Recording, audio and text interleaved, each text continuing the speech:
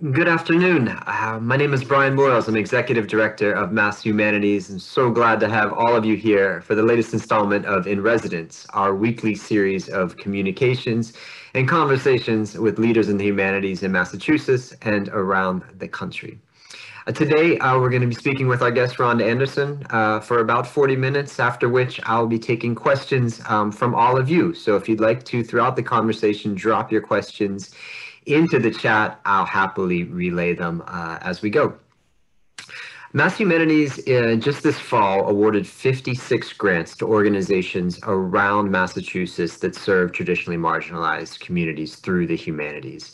One of these organizations was the Ohketeau Cultural Council, which is based in Ashfield and has as its mission to create opportunities for the indigenous communities of that region.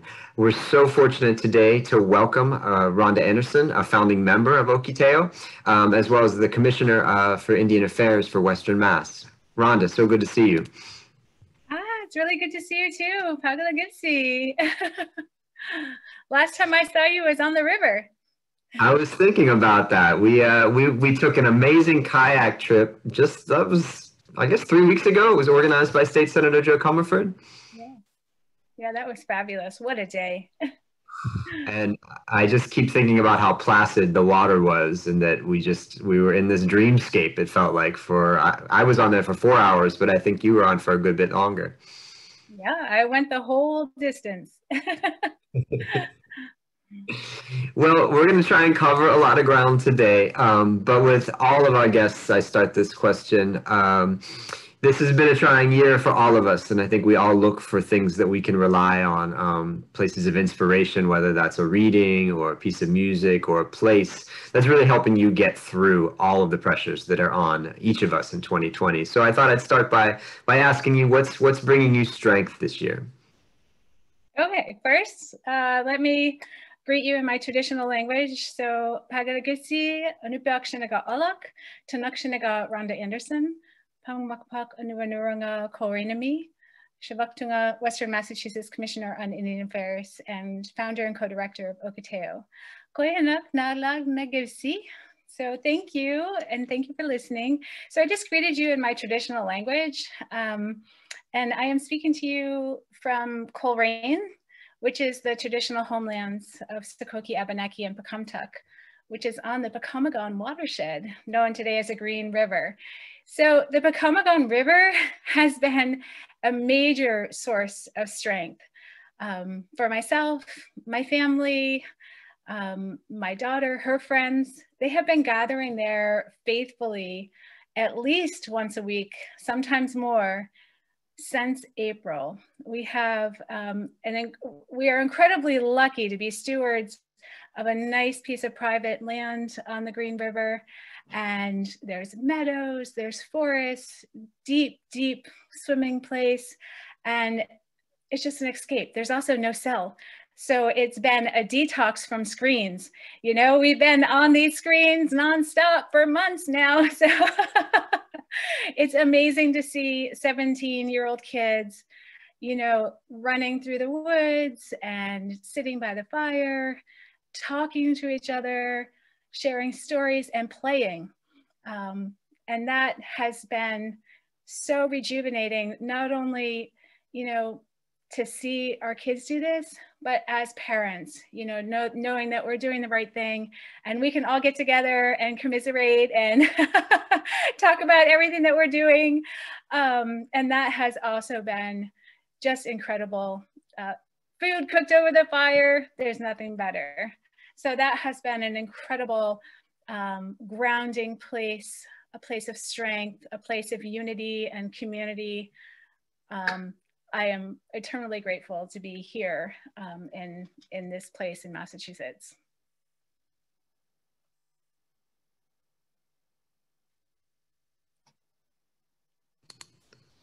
And as you talked about Zoom, we know that we all have our technical difficulties. So I hear you. I think that being out here in Western Mass, but also being with my kids has been the silver lining of this entire experience. And I really don't know if I could have made it this far without all of them.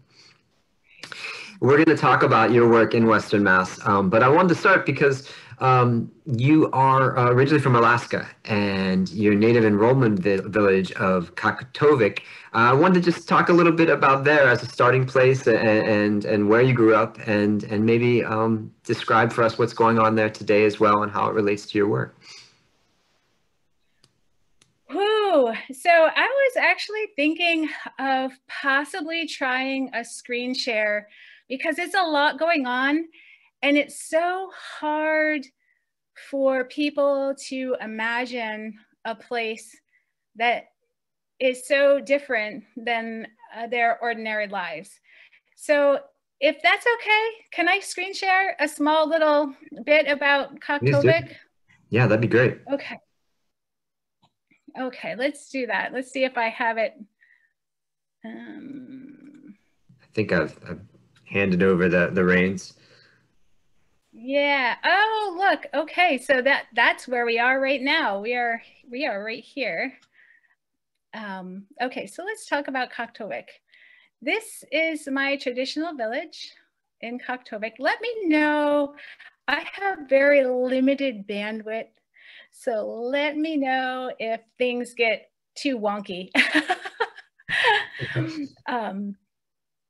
But this is Kaktovik up here in area 1002 of the Arctic National Wildlife Refuge. This is the wildlife refuge here in green. It is on the northernmost part, the north slope of Alaska on the Beaufort Sea. And it's a whaling village.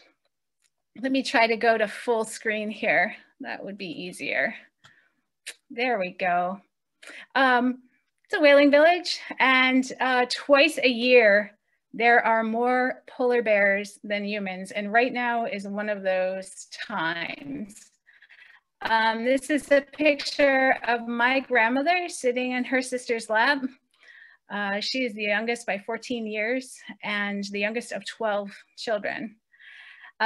These are my great-grandmother and her sister, who I'm named after, Alak. My grandfather, Johnny, my dad and I, he grew up in Fairbanks, just like I was born in Fairbanks. So he grew up having an ordinary, you know, most people would consider it ordinary and see, you know, he was in softball, lots of college. Oh no. Now let's see if I can get it to go. We might have to. Yeah, there we go. There we go. So this is a picture in Kaktovik. This is actually a cousin of mine, Marie Rexford, standing in front of Maktak. As a whaling village, you know, our entire village shows up anytime that a whale is caught. School is canceled, jobs are shut down, everyone shows up in the community to harvest the whale. We have incredible feasts, we have dances, we have, you know, our entire culture is based on this, including our games. Our games show our strengths as Iñupiaq people, to be living in cold weather climate and to be hunters and gatherers. As you can see, there's ear weights of 15 pounds, there's ear pulls, that's to show the strength of frostbite. There's seal skinning contests, the knuckle hop. But this is all at a threat right now, not only with climate change, like this is the change in the ice pack. This is last year's ice pack. As you can see, this is about where Kaktovik is right here. And the ice pack is very thin. And that is causing a lot of problems with getting subsistence foods. The ice pack is no longer safe to travel on, and you have to go further and further out to get your food. As you can see, this is where you do camping when you're whaling or hunting for seal or walrus. It can be very dangerous. People are falling in or the ice is breaking off. And it's also a buffer against waves. And without any sea ice, over 200 communities in Alaska are at ground zero for climate change, and they are facing the destructions of melting permafrost, flooding, all kinds of ills. So melting permafrost also is eroding coastline the highest rate in the world. It's also causing our ice cellars to fail. Ice cellars that in my village of Kaktovik, there were hundreds to thousands of years old. And there was only one left just a few years ago. And they actually went to a heat sinking or a heat displacement technology to keep a community ice cellar going with 80 to 90% of food that is subsistence gathered and hunted. It is an absolute risk to not be able to keep food. The wildlife up there is showing the signs of climate change with sores, open sores, and even ticks. Yes, there are ticks in circumpolar Alaska. It's insane. It's causing anemia, and you know, the meat is just inedible. It's not safe to eat. The fish as well are showing signs of mold. Mold, can you stand that? So that also makes it inedible. This again, this is, you know, we have to take a look at what is happening up there. So all these little dots is extractive industry that's already there. This is in Prudhoe Bay and the National Petroleum Reserve. This is Area 1002. This was set aside in the 1980s by President Carter for further exploration of extractive industry. And in 2017, the Trump administration opened up this area to drilling and extractive industry by tucking the proposal into the tax bill of 2017. This is my village right here. So once this is all opened up, it's 1.8 million acres, I believe. And the plan that is passed by Bureau of Land Management is to open up almost the entirety of it. My village will become literally an island. There, you cannot cross once there's drilling there. It becomes a national security risk.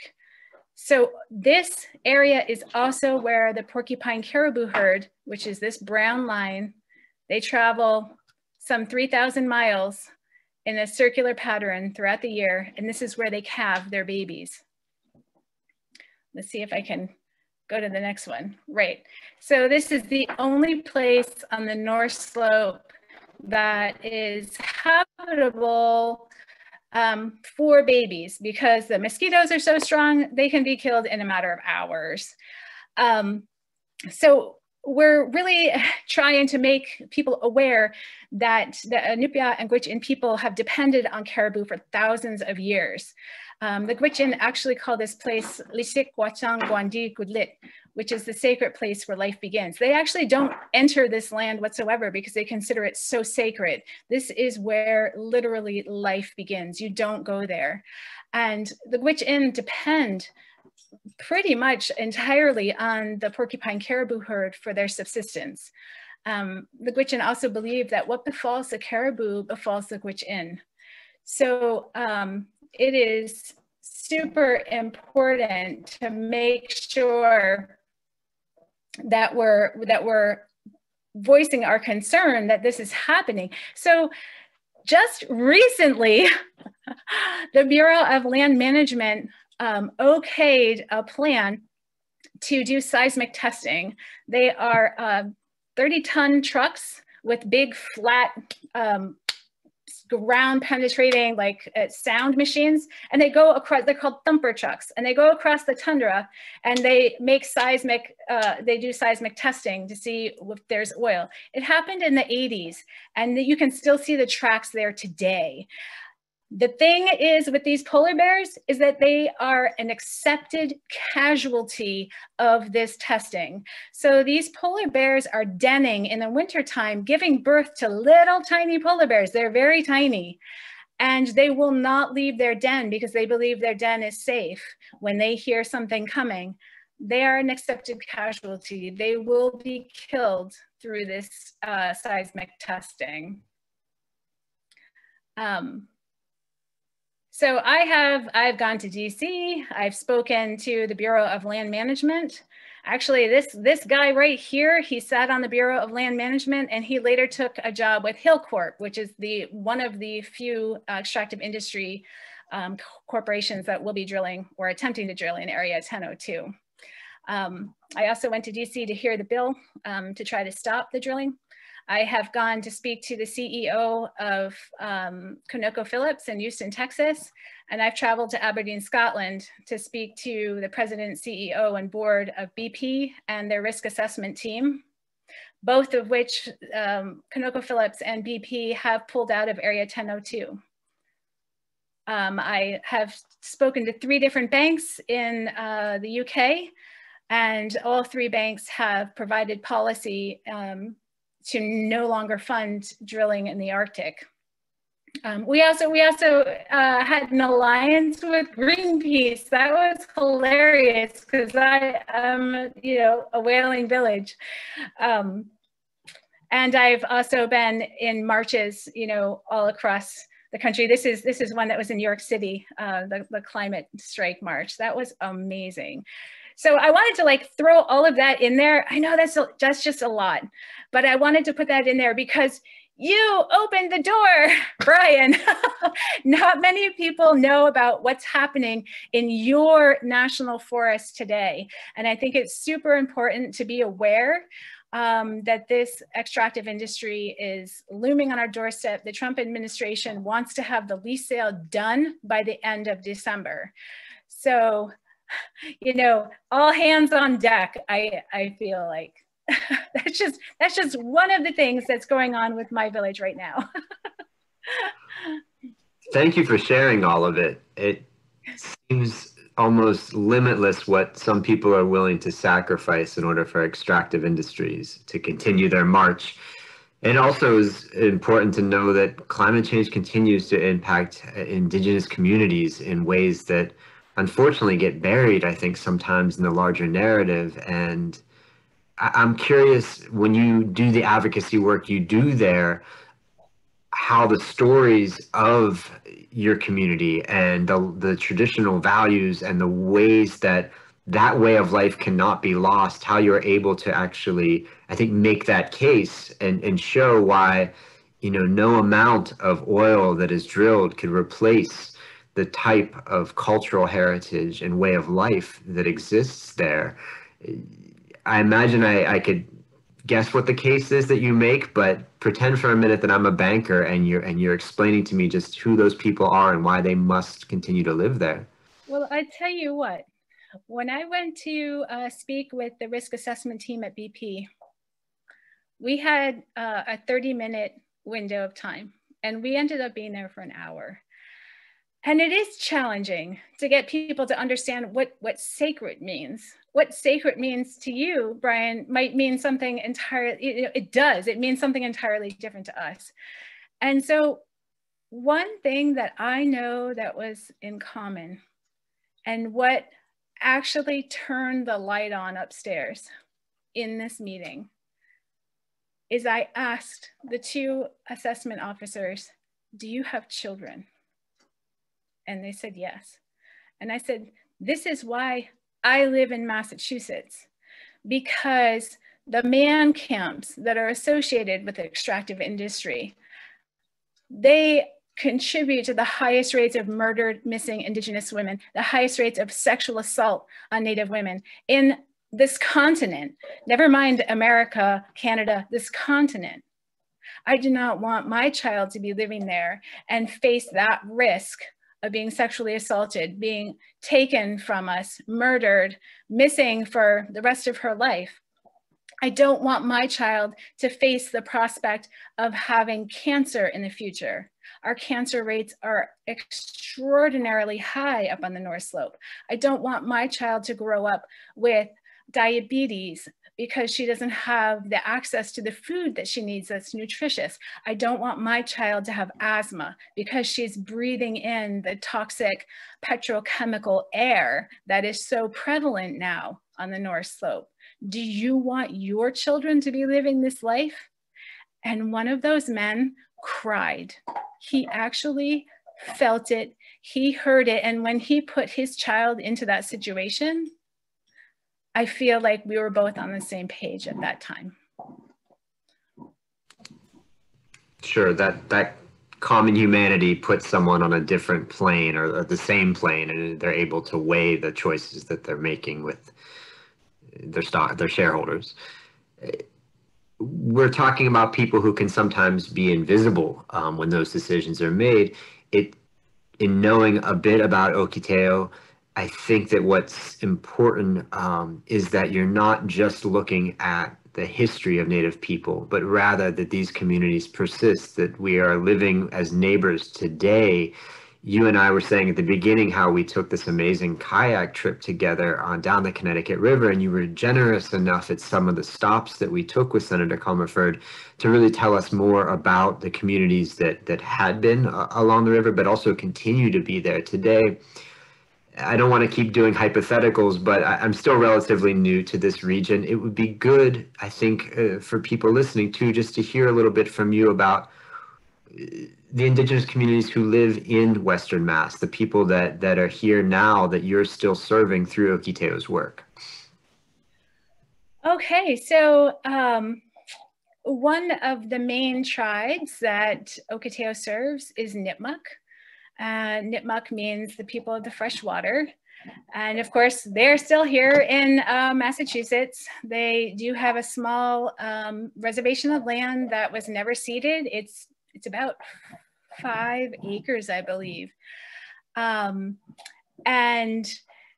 as well, there is Abenaki. Abenaki are still here. They're actually, we have, you know, I don't like using boundaries, you know, like Vermont and Massachusetts, and those are a colonial construct. But Abenaki is traditionally more in the southern Vermont, northern Massachusetts area, but we have several Abenaki living here in Western Massachusetts as well. And, you know, of course, we have to the east, there's the Massachusetts Wampanoag bands, the tribe that's there. To the south, of course, there's Mohegan, Pequot. To the west, the traditional Mohican. They still maintain tribal land in or near Troy, New York. And I believe that the Tribal Historic Preservation Officer has an office in Williamstown now, at least for a short period of time. That particular band, the Mohican band, were pushed west with the Stockbridge and Muncie bands in the late 1700s, right through 1800s to Wisconsin, where they sort of landed on Menominee tribal land, and they have their own reservation there today. And of course, to the north, there's Abenaki, and to the northeast, you know, there's Passamaquoddy, there's Penobscot, Mi'kmaq. There's a lot of Indigenous people. And of course, there's a lot of transplants like myself, you know, living in Massachusetts. But it's important to understand that, you know, we're still here in Massachusetts. We may have, we're only 0.6% of the population, but that's still 50,000 strong. And you are absolutely correct. Like, we are invisible in mainstream society. You know, oftentimes I'll ask people, when was the last time you went to a movie theater and saw the protagonist as a Native family, just doing ordinary things? You know, we're not talking Dances with Wolves tech kind of stuff, but a contemporary family, maybe the dad was a dentist, you know, something completely ordinary. It just doesn't happen. When was the last time you turned on the radio and listened to, you know, an Indigenous pop star singing, you know, mainstream tribal music? That doesn't happen. When was the last time you turned on a TV and saw a TV show, which I think is actually coming soon? You know, just an average, ordinary family that's Native, talking about our Native issues today, you know, talking about our culture. It just doesn't happen. We're completely invisible. And one of the visibilities that we do have, unfortunately, is through mascotry. And yes, Ohketeau has been the last panel we did through the series that we've been working on is talking about cultural appropriation and mascots. I think it's really important to bring that up because we do have our outcomes are directly tied in with the stereotype and biases that mascots create. It ties into, you know, how do we perceive ourselves, and, you know, our possible outcomes. It also affects non-Native children. You know, how do they think of Native people? But it just doesn't stay in schools, these mascots. It goes out into the community. And, you know, again, I'm not going to play, you know, oppression Olympics here, but it's actual facts. You know, we are murdered and missing at higher rates. We have teen youth suicide at a higher rate than any other race. We have alcohol and drug addiction at higher rates than any other race. Our men are, you know, face police brutality and death from police at higher rates than any other race. And all of this is because of these stereotypes and biases that are essentially taught at an early age in elementary school and solidified by mascotry in high school. So we need to make sure that we have accurate, fair representation and that there is meaningful and reciprocal relationships being built with Indigenous communities and Indigenous neighbors around these mascots. It's been challenging, and I've been doing this, you know, several times a week now since May. Really, I've been at school committee meetings. I've been talking with legislators, and as you know, Ohketeau, we put together a panel to try to educate communities. That was very successful. And educate legislators too. I don't think people are really aware of how damaging this type of representation really is. I think the panel I attended, I think your colleague Larry Spotted Crowman called the mascot visual terrorism. Yes.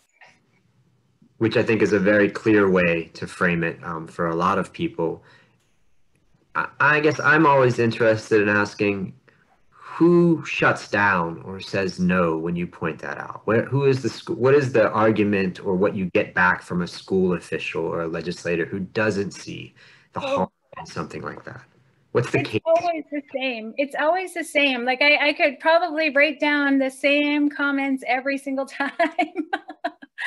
And it's our tradition, not mine, but the pro mascot people always say it's our tradition, it's our history. Erasing mascots will erase Native people.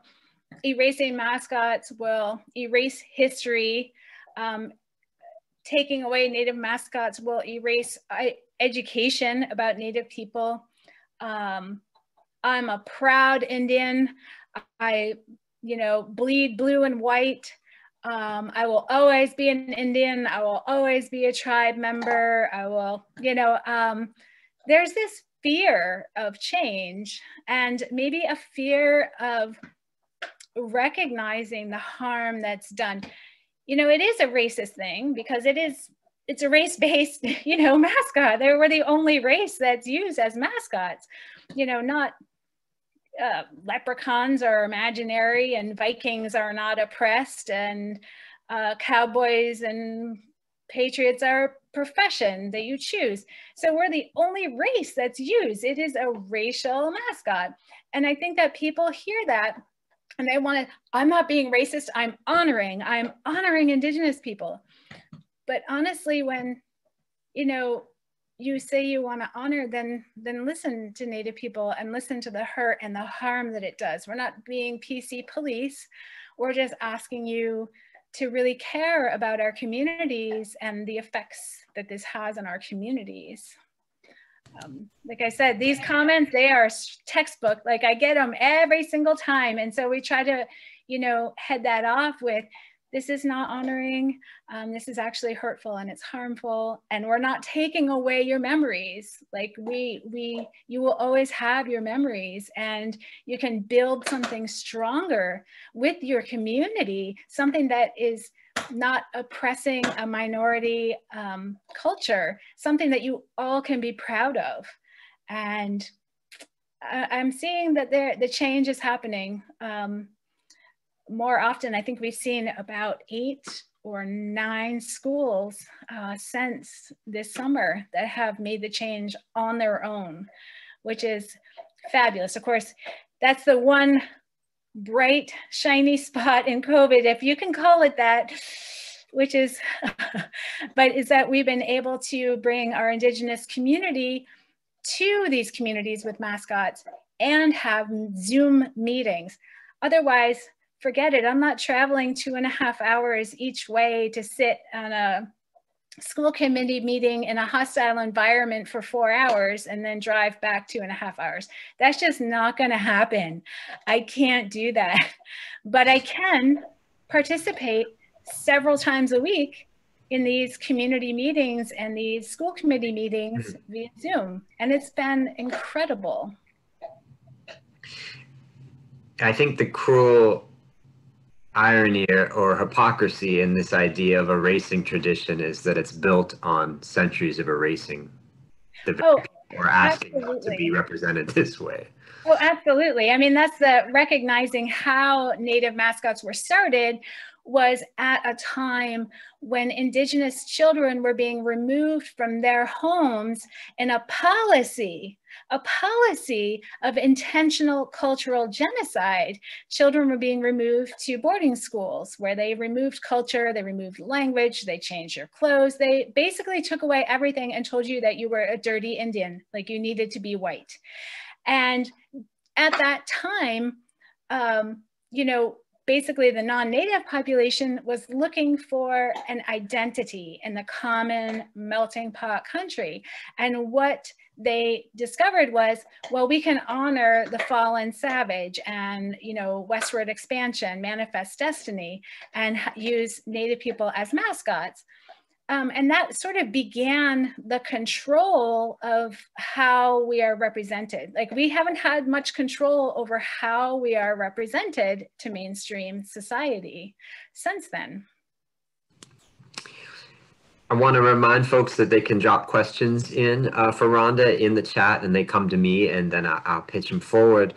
We talked again about this trip we took recently, and one of the things I mentioned to you was along these lines, the legislation to change the state seal. And I thought what was really notable about your response was the question if it's really a burden that the Native community should have to be taking up, how to move forward with that.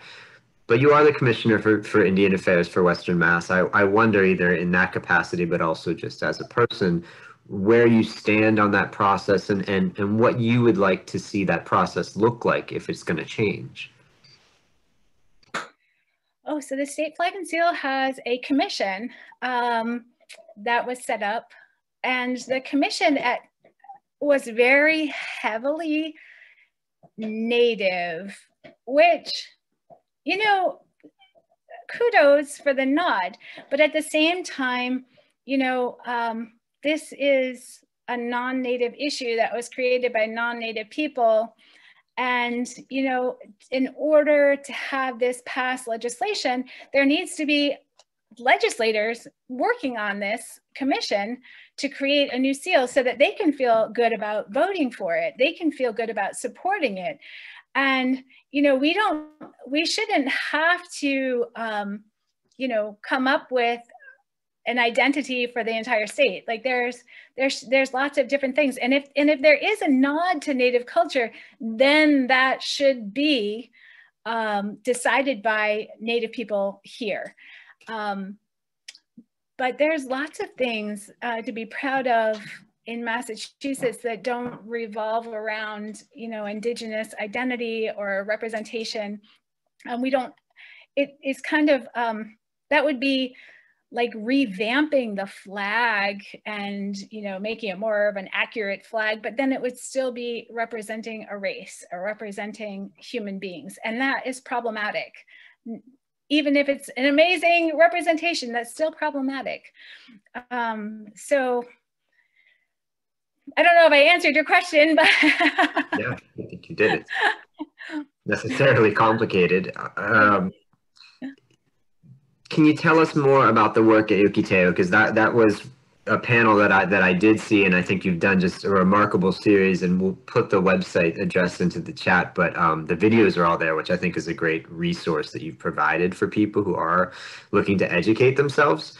What's coming up, and related to that, how is COVID impacting your ability to really serve the communities that the organization was started to serve? Oh my goodness. So, right. So I'll just start with the COVID part. We were just getting started with Ohketeau. And we had really, you know, we had an amazing event to welcome solstice and the new year, and COVID hit. And it felt like all of our programming that we had set up for the year was now up in the air, and it was questionable. And what do we do? It took several months for us to feel like we felt comfortable doing a hybrid event, which is where we did the last 3 events through Ohketeau, and we were able to partner with Double Edge Theater and Howl Round. So I felt like that was the turnaround point. We were able to work with social media and Zoom and actually reach more people, I feel, by doing a program like that. Now winter is setting in and these hybrid events are now sort of in limbo again. Like, how are we going to be able to do this comfortably? You know, because we really technically should be outside or have, you know, outside fresh air if we're, you know, a couple of us doing this in person. So it has impacted. We have been listening to what the Native community wants, what issues the Native community has, and we've been trying to put together panels that will educate the larger community, as well as get out the voices of Indigenous community and center and lift Indigenous issues and voices. I know after the paddle, I am very excited to hopefully be working with All Out Adventure and get our Native youth outside. And I feel, especially for the winter, that's going to be really critical. So I'd like to be able to do work on programming, educating about certain traditions like the snow snake, some cross-country skiing, snowshoeing, getting our youth outside. So I think we'll be focusing a little bit more on our own community well-being and health. And then as the weather opens up a little bit more, we can do some more educating in the larger community with more panel work. I'm going to start to jump into the questions. We've got a great group of people here that have brought up a lot of good issues, and you can respond as you wish to them, but I think that we're going to give them some time here. So the first one asks, what Indigenous peoples want from land trusts that now own and steward their ancestral lands? Is that a question that that you can respond to, at least from your perspective? I'm just trying to look and see. I went into the chat. I didn't go into the questions because I wanted to be able to read it and like, so land trust, there's a movement called Land Back, and some of the land trusts are kind of instituting policies that are based on a land back idea or initiative. So Indigenous people have been dispossessed of their traditional lands, and we are people of a place. We do not consider ourselves separate from land, but we consider ourselves a part of land. And how we identify as people also pertains to the land that we come from or the land that we're on. This dispossession has caused Indigenous people to no longer be able to procure traditional foods that are relevant to their diets and their cultures, and medicines that are also relevant to cultures and health. And not having access to these medicines and these foods has been enormously damaging over hundreds of years. And so providing access, like a land back access, will allow Native people to be able to grow their own food, to forage for their own food and medicines. It's a place of reconnecting their communities to their places since time immemorial. It's beneficial on so many levels, and I'm extremely grateful to be seeing this, to see this happening in Massachusetts. This is also, in a way, a land-related question. Why is there so much political support for the current administration in Alaska, given their support for extractive industries and the anti-climate position? And I know that's a complicated question that has a lot of people living in contradiction, certainly right now. But from your perspective, what do you think is at the root of that contradiction? Okay, so there's a lot going on there. As you said, it's very complicated. So Iñupiaq, we were not dispossessed of our land. Most of our tribes were not dispossessed of our traditional villages and land as such.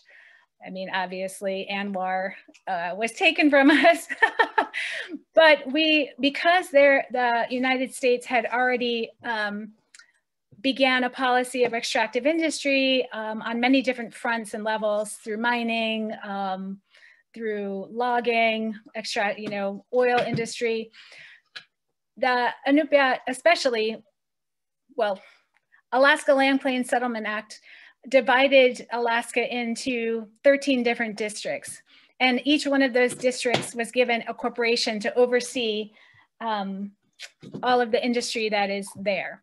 So I belong to Kaktovik Iñupiaq Corporation and Arctic Slope Regional Corporation. Arctic Slope Regional Corporation and Kaktovik Iñupiaq Corporation will be overseeing the drilling that's going to be happening on the North Slope. So that means potential money. Doesn't mean jobs for Iñupiaq people, but it means potential dividend payout. So living up in the Arctic Slope is very challenging and very expensive. You know, it's like $12 for a gallon of milk, and a jar of peanut butter is going to run you $8 to $10. So having money to live up there and buy gas for your snow go so you can go hunting, that's huge. There's military bases in Alaska that also are very Trump leaning. I'm sorry, I have a dog that's trying to bite me, so. I knew it was a dog, I just knew it. He wants my attention. He always comes over to me when I'm on Zoom and tries to get my attention. He's worse than a cat.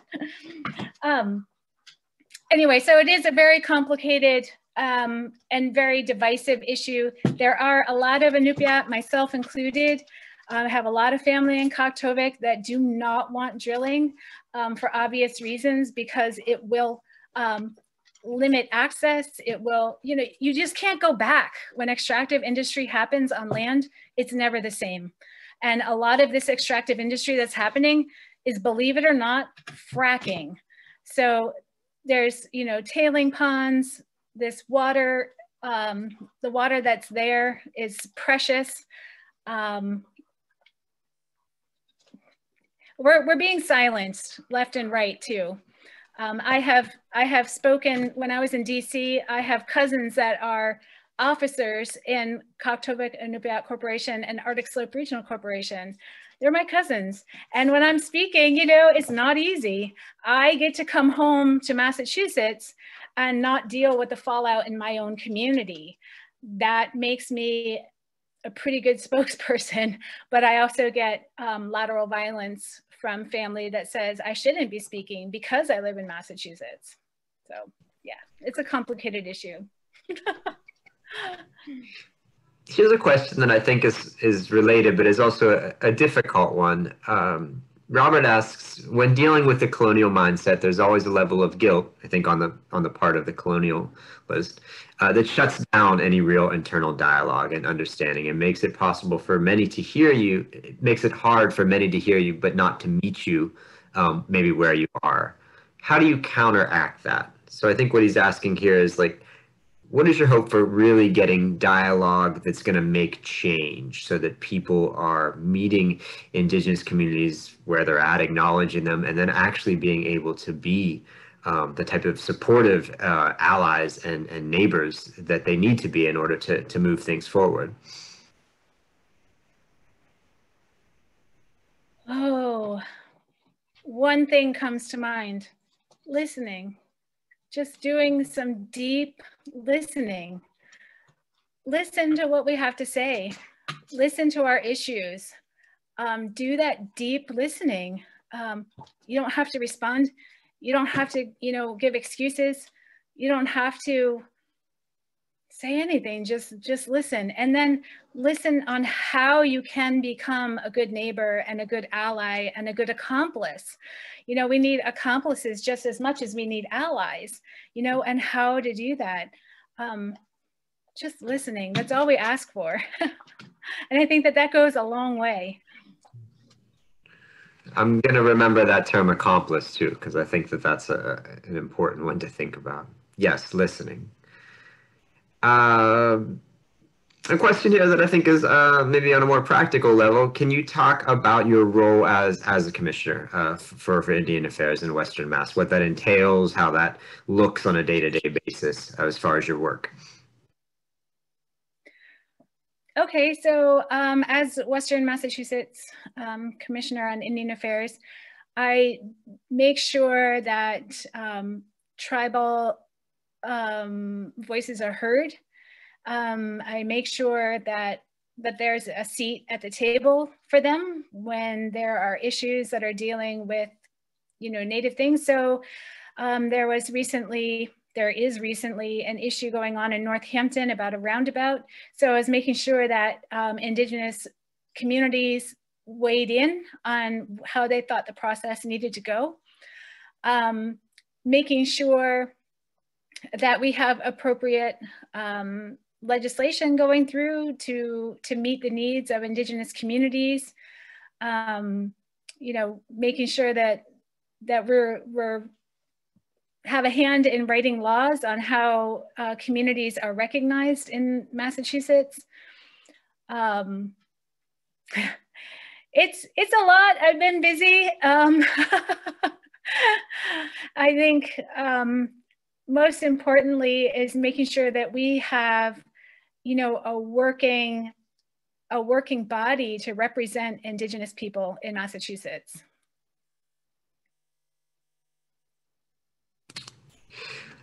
I think I'm going to reserve the last question for myself and ask if people want to support Ohketeau and they want to, I think, continue to follow your work. What can they do? How can they participate? And how can they contribute to your efforts? Okay, so ohketeau.org is our website. We do have a tab on Ohketeau that does have resources on the issues that we're working on through Ohketeau. So I wholeheartedly encourage people to go there for information. Thank you. Rhonda, your time is very, very valuable, and your perspective is even more valuable. So I really appreciate you being part of this with us today. No, thank you. Thank you so much, Brian, for having me on today and, you know, opening that door for me to bring out an issue that's near and dear to my heart. Thank you very much for centering Indigenous voices. I appreciate it. It's honestly an honor for us. This video will be on our YouTube page, Mass Humanities YouTube. We'll also be posting it on our Facebook and Twitter pages. We are back on November 19th with the beginning of a new series called Let's Talk About Our Democracy. It's a 3-part series. I think it'll continue to be very timely. And like this one, it'll be participatory. So we'll really want all of your opinions and thoughts and reactions to the speaker that we bring with us. Thanks so much for being with us today. Thanks for supporting the humanities in Massachusetts. Be well.